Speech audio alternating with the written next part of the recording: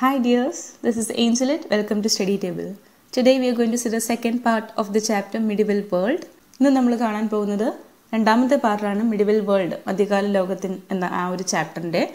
Okay, കഴിഞ്ഞ പാർട്ടിൽ നമ്മൾ കണ്ടിരുന്നു അല്ലേ, എങ്ങനെയാണ് യൂറോപ്യൻ സൊസൈറ്റിയുടെ സ്ട്രാറ്റ, എങ്ങനെയൊക്കെയാണ് അതിൻ്റെ വിഭാഗങ്ങൾ അല്ലേ, ഏറ്റവും മുകളിലായിരുന്നു, ഏറ്റവും താഴെത്തട്ടിലായിരുന്നു. പിന്നെ നമ്മൾ എന്ത് കണ്ടിരുന്നു, പല പട്ടണങ്ങൾ ഉയർന്നു വന്നത് നമ്മൾ കണ്ടു അല്ലേ. ഓക്കെ, ഈ ഒരു പാർട്ടിൽ നമ്മൾ എന്താ കാണാൻ പോകുന്നത്, നമുക്ക് തുടക്കത്തിൽ ഒരു ഡിസ്ക്രിപ്ഷൻ ആണ് തന്നിരിക്കുന്നത്. എന്താണ്? Black death. ബ്ലാക്ക് ഡെത്ത് എന്ന് പറഞ്ഞൊരു ഡിസ്ക്രിപ്ഷൻ. ബ്ലാക്ക് ഡെത്ത് എന്ന് പറയുമ്പോൾ എന്തായിരിക്കും? കറുത്ത മരണം അല്ലേ. നമുക്കൊന്ന് വായിച്ചു നോക്കാം. Okay, let's begin. How many valiant men, how many fair ladies had breakfast with their kinfolk and the same night supped with their ancestors in the next world. The condition of the people was pitiable to behold. They sickened by the thousands daily and died unattended and without help. Many died in the open street, others lying in the houses, made it known by the stench of their rotting bodies. Consecrated churchyards did not suffice for the burial of the vast multitude of bodies, which were heaped by the hundreds in vast trenches, like goods in a ship's hold and covered with a little earth. Giovanni Boccacciയുടെ ഡെക്കാമറൺ എന്ന ആ ഒരു ഭാഗത്തെ അതിലെ ഒരു ഡിസ്ക്രിപ്ഷനാണ് നമുക്ക് തന്നിരിക്കുന്നത്. നോക്കി, ഇവിടെ എന്താ പറയുന്നത്, അന്ന് യൂറോപ്പിൽ നടന്നിരുന്ന ഒരു വൻ ദുരന്തത്തെക്കുറിച്ചാണ് ഇവിടെ കാണിച്ചിരിക്കുന്നത്. നോക്കി, എന്താ പറ്റിയത്? രാവിലെ ഉറ്റവരോടൊപ്പം ബ്രേക്ക്ഫാസ്റ്റ് എന്ന് പറഞ്ഞാൽ അറിയാമല്ലോ, പ്രാതൽ കഴിച്ചത്. പക്ഷെ രാത്രി ഇവർക്ക് എന്താ സംഭവിച്ചത്? രാത്രി അവർ പരലോകത്ത് പൂർവികരോടൊപ്പമാണ് അത്താഴം കഴിക്കേണ്ടി വന്ന എത്രയെത്ര ധീരയായ പുരുഷന്മാരും സുന്ദരികളുമായ സ്ത്രീകളും. ഇതാണ് തുടക്കത്തിൽ കൊടുത്തിരിക്കുന്നത്. നോക്കിയേ, എന്താ ഇതിന്റെ അർത്ഥം? അവർ മരിച്ചുപോയല്ലേ. രാവിലെ എല്ലാവരും സന്തോഷത്തോടെ ഇരുന്നവര് രാത്രി പെട്ടെന്ന് എന്ത് പറ്റി? എല്ലാവരും മരിച്ചുപോയി. പിന്നെന്താ ഇവിടെ പറഞ്ഞിരിക്കുന്നത്? രോഗബാധിതരായ 10,000 ശുശ്രൂഷിക്കാൻ ആളില്ലാതെ നിരാശ്രയരായി മരിച്ചു വീഴുന്നു. 1-2 പേരാണോ? അല്ല, പക്ഷെ 10,000 ആളുകൾ, നോക്കാൻ ആരുമില്ല. നോക്കിയേ, സിക്കിൻഡ് ബൈ ദ തൗസൻഡ്സ് ഡെയിലി, എല്ലാ ദിവസവും 1000. ഓഹ്. ആൻഡ് ഡൈഡ് അൺഅറ്റൻഡഡ് എന്ന് പറഞ്ഞാൽ ആരാ? അൺഅറ്റൻഡഡ് എന്ന് പറഞ്ഞാൽ എന്താണ്? നോക്കാൻ ആരുമില്ല. ആൻഡ് വിത്തൗട്ട് ഹെൽപ്പ്, ഒരു സഹായമില്ലാതെ 1000 ആളുകൾ മരിച്ചു വീഴുന്നു. കണ്ടോ? ചിലർ പാതയോരങ്ങളിൽ ജീവൻ വെടിയുമ്പോൾ മറ്റു ചിലരാകട്ടെ സ്വന്തം വീടുകളിൽ അന്ത്യശ്വാസം വലിച്ചു. ചിലരുടെ അവസ്ഥ എന്തായിരുന്നു? എവിടെയാണ് മരിച്ചു വീണത്? Yes, many died in the open street. Open street എന്ന് പറഞ്ഞാൽ റോഡ് സൈഡിലൊക്കെയാണ് ചിലർ മരിച്ചു വീണ്, പാതയോരങ്ങളിൽ. മറ്റു ചിലരെന്താ? വീടിനുള്ളിൽ, ഡൈയിങ് ഇൻ ദെയർ ഹൗസസ്, വീടിനുള്ളിൽ മരിച്ചു. പക്ഷെ എന്താ? Made is known by the സ്റ്റെൻച്ച് of the rotting bodies. അതായത് അവരുടെ ജീർണിച്ച റോട്ടിംഗ് ബോഡീസ് എന്ന് പറഞ്ഞാൽ എന്താ? ജീർണിച്ച മൃതശരീരങ്ങളിൽ നിന്ന് വമിച്ച ആ ദുർഗന്ധത്തിൽ നിന്നായിരുന്നു വീടുകളിൽ ആളുകൾ മരിച്ചു കിടക്കുന്ന വിവരം പുറം ലോകം അറിഞ്ഞത്. കണ്ടോ? ഇവിടെ എന്താ പറയുന്നത്? സ്റ്റെഞ്ച് എന്ന് പറഞ്ഞാൽ എന്താണ്? ആ ഒരു സ്മെല്ല്, ജീർണിച്ച ബോഡി ജീർണിക്കുന്ന ആ ഒരു സ്മെല്ലാണ് കേട്ടോ. അങ്ങനെയാണ് പുറം ലോകം എന്തറിഞ്ഞത്? ഇങ്ങനെ മരണം സംഭവിച്ചു എന്ന് അറിയുന്നത്. Consecrated ചർച്ച്യാർഡ്സ് did not സഫീസ്. അതായത് എന്താ പറയുന്നത്? സെമിത്തേരിയിൽ സംസ്കരിക്കാൻ കഴിയാതെ ശവശരീരങ്ങൾ കൂമ്പാരങ്ങളായി കിടന്നു. കണ്ടോ? അതെന്താ കാരണം? അതിന് മാത്രം ഇഷ്ടം പോലെയാണ് എന്ത് കാണുന്നത്? മൊത്തം ഡെഡ് ബോഡീസ്. അപ്പം ഇത്രയും ബോഡി എന്താ അടക്കം ചെയ്യാൻ എവിടെ കഴിയത്തില്ല? അതേ ചെറിയ ആ പള്ളികളുടെ സെമിത്തേരിയിൽ കഴിയത്തില്ല. അതുകൊണ്ടാണ് എന്ത് സംഭവിക്കുന്നത്? ബോഡികളെല്ലാം കൂമ്പാരമായിട്ട് ഇങ്ങനെ കിടക്കുന്നു. കണ്ടോ? Heaped by the 100. ഹീപ്പ് എന്ന് പറഞ്ഞാൽ എന്താ? കൂമ്പാരം. Okay, like goods in A ship hold and covered with a little earth. എങ്ങനെയാണോ കപ്പലില് സാധനങ്ങൾ, ലോഡുകൾ അടുക്കി വെക്കുന്നത്, അതുപോലെ എന്താണ്? യെസ്, അതുപോലെയായിരുന്നു ശവശരീരങ്ങൾ ഇങ്ങനെ കൂമ്പാരമായി കിടുന്നത്. നമുക്കിപ്പോൾ ഊഹിക്കാൻ കഴിയും, കാരണം നമ്മളും കണ്ടിരിക്കുന്നു ഇപ്പോൾ ഇതല്ലേ. നോക്കി, കഴിഞ്ഞ മാസങ്ങൾ എന്താ സംഭവിച്ചത്? ആ COVID-19 കാരണം അല്ലെ, ആ ഒരു പകർച്ചവ്യാധി കാരണം നമ്മളുടെ ലോകം മൊത്തം എങ്ങനെയാണോ എത്ര ലക്ഷക്കണക്കിന് കോടിക്കണക്കിന് ആളുകൾ മരിച്ചു വീണു അല്ലേ. അപ്പം നമുക്ക് ഈ ഒരു ഡിസ്ക്രിപ്ഷൻ വായിക്കുമ്പോൾ നമുക്കത് ഊഹിച്ചെടുക്കാൻ കഴിയും. കാരണം നമ്മളും അത് എക്സ്പീരിയൻസ് ചെയ്തു അല്ലേ. നമ്മൾ TV-യിലൂടെ കണ്ടല്ലേ, അമേരിക്ക, വെളിരാജ്യങ്ങളിലൊക്കെ, ഇറ്റലിയിലൊക്കെ എങ്ങനെയായിരുന്നു? ഒരുപാട് പേരല്ലേ, എത്രയോ ലക്ഷക്കണക്കിന് ആളുകൾ മരിച്ചു വീഴുകയോ ചെയ്തിരുന്നത് അല്ലേ. അവരുടെയൊക്കെ ബോഡി നമ്മൾ കണ്ടായിരുന്നു, ന്യൂസിലൊക്കെ കണ്ടിരുന്നു. അമേരിക്കയിലൊക്കെ എന്താ സംഭവിച്ചത്? അതെ, അവർക്ക് ചർച്ചയാർഡിൽ, അതായത് സെമിത്തേരിയിൽ അടക്കാൻ പോലും കഴിയത്തില്ല. കാരണം വളരെയധികം ഡെഡ് ബോഡീസ് ആയിരുന്നു അല്ലേ.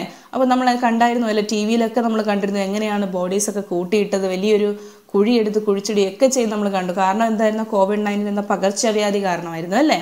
ഓക്കെ, ഇങ്ങനെ ആയിരക്കണക്കിന് ആളുകൾ മരിച്ചു വീഴുന്നു എന്നൊക്കെ പറഞ്ഞു. എന്തായിരിക്കും ഇതിന്റെ reason? The plague was an epidemic that posed the greatest threat to the medieval cities. Boccaccio draws the terrifying picture of a city affected by the plague. അതായത് പ്ലേഗ് എന്ന് പറയുന്നത് എന്താ? ഒരു പകർച്ചവ്യാധിയാണ്. ഓക്കെ, അപ്പം മധ്യകാല നഗരങ്ങൾ നേരിട്ട ഏറ്റവും വലിയൊരു ഭീഷണിയായിരുന്നു ഈ പ്ലേഗ് എന്ന ഈ ഒരു രോഗം. പ്ലേഗ് ബാധിച്ച ഒരു നഗരത്തിന്റെ ചിത്രമാണ് ഇവിടെ ബൊക്കാച്ചിയോ നമുക്ക് നൽകുന്നത്. Okay, The epidemic struck hardly, especially on the port cities. Port cities എന്ന് പറഞ്ഞാൽ എന്താണ്? തുറമുഖ നഗരങ്ങൾ. ഓക്കെ, അവിടെയായിരുന്നു പ്ലേഗിന്റെ ഭീഷണി പ്രധാനമായും നേരിട്ടത്. The ships that brought goods carried rats that caused the plague. എങ്ങനെയാണ് ഈ പ്ലേഗ് അവിടെ സംഭവിച്ചത്? പ്ലേഗ് എന്ന് പറഞ്ഞാൽ ഈ പകർച്ചവ്യാധി എങ്ങനെയാണ് ഈ പട്ടണങ്ങളിൽ വന്നത്? ഓക്കെ, കപ്പലുകളിൽ ചരക്കുകൾക്കൊപ്പം എത്തിച്ചേർന്ന എലികളായിരുന്നു ഈ പ്ലേഗ് പരത്തിയത്. അവിടെ ഷിപ്സ് ഉണ്ടായിരുന്നു അല്ലേ? നമ്മൾ പഠിച്ചല്ലോ, കഴിഞ്ഞ ക്ലാസ്സിൽ നമ്മൾ കണ്ടു പല പല പട്ടണങ്ങൾ തുറമുഖത്ത് ഉയർന്നു വന്നു അല്ലേ? അപ്പോൾ പട്ടണങ്ങളിൽ എന്തായിരുന്നു അവിടെ? അതെല്ലാം വ്യാപാര കേന്ദ്രങ്ങളായിരുന്നു അല്ലെ? പല കച്ചവടങ്ങൾ നടന്നിരുന്നു. അപ്പം കച്ചവടത്തിന് സാധനങ്ങൾ അവർ പുറം ലോകത്ത് നിന്ന് ഇവിടെ കൊണ്ടുവരും. ഈ തുറമുഖങ്ങളിൽ കപ്പലിലൂടെയൊക്കെ കൊണ്ടുവരും അല്ലെ? അപ്പൊ ഈ വരവിൽ കപ്പൽ എന്തുണ്ടായിരുന്നു? അതെ, ഈ പ്ലേഗ് ബാധിച്ച എലികൾ ഉണ്ടായിരുന്നു. ഓക്കെ, അപ്പൊ ഈ എലികളിൽ നിന്നാണ് എന്ത് പരന്നത്? ഈ ഒരു പകർച്ചവ്യാധി അവിടെയെല്ലാം പകർന്നത്. കണ്ടോ? This disease came to B known as black death as thousands of people succumb to death. ഈ ഒരു അസുഖത്തെ, ഈ ഒരു രോഗത്തെ എന്തായിട്ടാണ് പറഞ്ഞിരിക്കുന്നത്? ആയിരക്കണക്കിന് ആളുകളുടെ മരണത്തിനിടയാക്കിയ പ്ലേഗ് അന്ന് കറുത്ത മരണം എന്നാണ് അറിയപ്പെട്ടത്. കണ്ടോ? അപ്പൊ ബ്ലാക്ക് ഡെത്ത് എന്ന ഡിസ്ക്രിപ്ഷൻ നിങ്ങൾക്ക് മനസ്സിലായോ? ബ്ലാക്ക് ഡെത്ത് എന്ന് പറയുന്ന ആയിരക്കണക്കിന് ആളുകൾ മരിച്ചു വീഴേണ്ടി വന്നു അല്ലേ? ആ ഒരു പ്ലേഗിൻ എന്ന രോഗം കാരണം. അതിനെയാണ് എന്ത് പറഞ്ഞത്? ബ്ലാക്ക് ഡെത്ത് എന്ന് ഹിസ്റ്ററിയിലെ ചരിത്രത്തിൽ എഴുതിയിരിക്കുന്നത്. The population of Europe, which was 73 million in CE 1300, dropped to 45 million in a century after the attack of the plague. അതായത് നോക്കിയേ, അവിടുത്തെ അന്നത്തെ പോപ്പുലേഷൻ, ജനസംഖ്യ എത്രയുണ്ടായിരുന്നു? യൂറോപ്പില് 1300 CEയിൽ 73 ദശലക്ഷം ഉണ്ടായിരുന്നു. പക്ഷേ എന്ത് പറ്റി? ഒരു നൂറ്റാണ്ട്, ജസ്റ്റ് ഒരു നൂറ്റാണ്ട് കഴിഞ്ഞപ്പോൾ എന്താ സംഭവിച്ചത്? 45 ദശലക്ഷമായി കുറഞ്ഞു. 1 മില്യൺ എന്ന് പറയുമ്പോൾ 10 ലാക്ക് ആണല്ലോ. അപ്പൊ എത്രയാ അത്? 73 മില്യണിൽ കിടന്ന് എവിടെ വന്നു ജനസംഖ്യ? പോപ്പുലേഷൻ അത് 45 മില്യണിലേക്ക് താണു. കണ്ടോ? അപ്പൊ എത്ര ലക്ഷം ആളുകളാണ് അവിടെ മരിച്ചു വീണത് അല്ലേ? Now read the map, identify and list out the countries where medieval cities developed. ഈ ഒരു മാപ്പ് നമുക്ക് തന്നിട്ടുണ്ടല്ലോ, മധ്യകാല യൂറോപ്യൻ നഗരങ്ങൾ അല്ലേ? മിഡിവൽ യൂറോപ്യൻ സിറ്റീസ് എന്ന ഒരു പേര് കൊടുത്തേക്കുന്ന മാപ്പ് അല്ലേ? നമ്മൾ കഴിഞ്ഞ ക്ലാസ്സിൽ പഠിച്ചിരുന്നു ഏതൊക്കെയാണ് മിഡിവൽ സിറ്റീസ്. ഓർമ്മയുണ്ടോ നിങ്ങൾക്ക്? Milan, Venice, Florence, Genoa, Constantinople, Nuremberg, ഇതൊക്കെ നമ്മൾ കഴിഞ്ഞ ക്ലാസ്സിൽ പഠിച്ചതല്ലേ അല്ലേ? The newly developed European cities were the centers of handicrafts and trade. The traders in the cities formed associations called guilds. Apart from traders, blacksmiths, goldsmiths, leather workers and carpenters also found guilds. ഇവിടെ യൂറോപ്പിൽ പുതുതായി വളർന്നു വന്ന നഗരങ്ങൾ അവരെന്തിന്റെ കേന്ദ്രങ്ങളായിരുന്നു? അവർ കരകൗശല വസ്തുക്കൾ, അങ്ങനെയൊക്കെയുള്ള വ്യവസായത്തിന്റെ, അതേപോലെ കച്ചവടത്തിന്റെ ഒക്കെ കേന്ദ്രമായിരുന്നു എന്ത്? ഈ ഒരു സിറ്റീസ്, പുതിയ സിറ്റീസ്. ഹാൻഡിക്രാഫ്റ്റ് എന്ന് പറഞ്ഞാൽ എന്താ? കരകൗശല വസ്തുക്കൾ. ട്രേഡ് എന്ന് പറഞ്ഞാൽ കച്ചവടം. The traders in the cities form association. ഇവിടെയുള്ള ആ ഒരു കച്ചവടക്കാരുണ്ടല്ലോ, ഈ നഗരങ്ങളിലുള്ള കച്ചവടക്കാർ, അവർ ഗിൽഡുകൾ എന്നറിയപ്പെടുന്ന കൂട്ടായ്മകൾ അവർ രൂപീകരിച്ചു. ഓക്കെ, അവരുടെ ഒരു എന്താ പറയുന്നത്, യൂണിയൻ പോലെ. കച്ചവടക്കാർക്ക് പുറമേ എന്തൊക്കെ ഉണ്ടായിരുന്നു? ഈ കച്ചവടക്കാർക്ക് മാത്രമല്ല ഗിൽഡുകൾ ഉണ്ടായിരുന്നത്, പക്ഷെ വേറെ എന്തൊക്കെ ഗ്രൂപ്പുകൾ ഉണ്ടായിരുന്നു ഗിൽഡുകളുടെ? അതെ, വേറെ ഇരുമ്പ് പണിക്കാരുണ്ട്, സ്വർണ്ണ പണിക്കാരുണ്ട്, തുകൽ പണിക്കാർ എന്ന് പറഞ്ഞത് ലെതർ വർക്കേഴ്സ്. ഓക്കെ, അതുപോലെ മരപ്പണിക്കാർ അല്ലെ, കാർപ്പൻട്രി വർക്ക്. പിന്നെന്താ? ബ്ലാക്ക് സ്മിത്ത് എന്ന് പറഞ്ഞാൽ എന്താ? ഇരുമ്പിന്റെ പണി, കൊല്ലപ്പണി എന്നൊക്കെ പറയത്തില്ലേ. ഗോൾഡ് സ്മിത്ത് എന്ന് പറഞ്ഞാൽ സ്വർണ്ണപ്പണിക്കാർ. അപ്പൊ ഇവരുടെയൊക്കെ എന്തുണ്ടായിരുന്നു? ഗിൽഡുകൾ വേറെ സെപ്പറേറ്റ് ഉണ്ടായിരുന്നു. അപ്പൊ ഓക്കെ, അപ്പം ഓരോ ജോലിക്ക് തക്ക ഓരോ ഗിൽഡുകൾ രൂപം കൊണ്ടു ആ കാലത്ത്. The guilds fixed the prices and the quality of products and the working hours of the laborers. ഇവരായിരുന്നു എന്ത് തീരുമാനിക്കുന്നത്? ഈ ഗിൽഡുകൾ രൂപീകരിച്ചതിന് ശേഷം വിവിധ തരം ഉൽപ്പന്നങ്ങളുടെ വില, അതുപോലെ ഗുണനിലവാരം, തൊഴിലാളികളുടെ ജോലി സമയം, ഇവയൊക്കെ നിശ്ചയിച്ചിരുന്നത് ആരാണ്? ഗിൽഡുകൾ ആയിരുന്നു. Okay, knowledge and art in medieval Europe. അതായത് മധ്യകാല യൂറോപ്പിൽ ഉണ്ടായിരുന്ന വിജ്ഞാനവും അതുപോലെ കലയും. In medieval Europe, knowledge and art attained remarkable progress. Churches and monasteries were the major centers of education. There were libraries attached to the monasteries. Before the invention of printing technology, manuscripts of many books were prepared and preserved in the monasteries.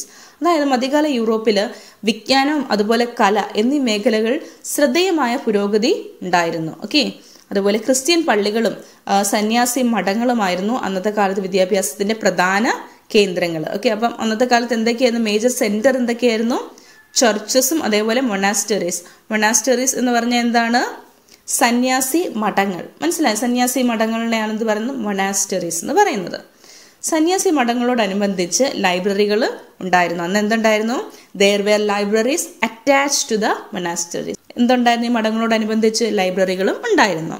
അച്ചടി സമ്പ്രദായം ഇല്ലാതിരുന്ന കാലത്ത് പല പുസ്തകങ്ങളുടെയും കൈയെഴുത്ത് പ്രതികൾ ഉണ്ടാക്കി സന്യാസി മഠങ്ങൾ സൂക്ഷിച്ചിരുന്നു. അന്നത്തെ കാലത്ത് എന്തില്ലായിരുന്നു? പ്രിന്ററോ അതുപോലത്തെ ടൈപ്പ് റൈറ്റർ അങ്ങനത്തെ അച്ചടിക്കുന്ന യാതൊരുവിധ സംവിധാനം ഇല്ലാത്തത് കൊണ്ട് അവരെന്ത് ചെയ്യുമായിരുന്നു? ഇതൊക്കെ അവര് പല പുസ്തകങ്ങളുടെയും കൈയെഴുത്ത് പ്രതികൾ ഉണ്ടാക്കി സന്യാസി മഠങ്ങളിൽ അവർ സൂക്ഷിച്ചിരുന്നു. അതാണ് പറഞ്ഞിരിക്കുന്നത് manuscripts of many books were prepared and preserved എന്ന് പറഞ്ഞത് സൂക്ഷിച്ചിരുന്നു. എവിടെ സൂക്ഷിച്ചിരുന്നത്?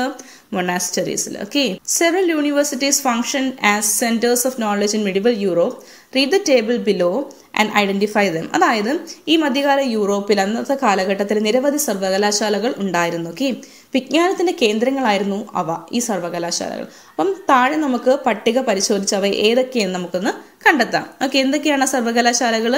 ഇറ്റലിയിൽ എന്തുണ്ട്? പാവിയയും പാദുവ, അതുപോലെ സ്പെയിനില് പാർമയും കൊർഡോവയും. പിന്നെന്താണ്? ഫ്രാൻസിൽ പാരീസും അതേപോലെ ഡുലോസും. ഇംഗ്ലണ്ടിൽ ഓക്സ്ഫോർഡും കേംബ്രിഡ്ജും. Okay, architecture Splendor of medieval Europe is evident in the construction of churches. നോക്കിക്കേ, അന്നത്തെ കാലത്തെ അവരുടെ ആ ഒരു ആർക്കിടെക്ചറൽ സ്പ്ലെൻഡർ എന്ന് പറഞ്ഞാൽ എന്താണ്?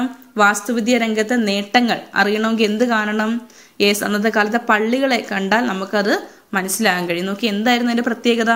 Arcs and spacious interiors are the features of the churches constructed during this period. അന്നത്തെ കാലത്തുള്ള പള്ളികളൊക്കെ അവർ എങ്ങനെയായിരുന്നു പണിതിരുന്നത്? ആർക്സ് ഉണ്ട്, അതായത് കമാനങ്ങളും പിന്നെ വിശാലമായ മുറികളും അക്കാലത്ത് നിർമ്മിച്ച പള്ളികളുടെ പ്രത്യേകതകളായിരുന്നു. Okay, this style of architecture is known as Romanesque style. A new style of architecture known as the Gothic evolved by the 12th century CE. Pointed towers are a major feature of this style. അതായത് ഇങ്ങനെ കാണുന്ന ഈ ആർക്കും ഈ വലിയ ഒത്തിരി spacious ആയിട്ടുള്ള, അതായത് വിശാലമായിട്ടുള്ള മുറികളുള്ള ഈ പള്ളികൾ ഇങ്ങനെ നിർമ്മിച്ചിരിക്കുന്ന ആ ഒരു ആർക്കിടെക്ചറിനെ എന്താണ് പറഞ്ഞത്?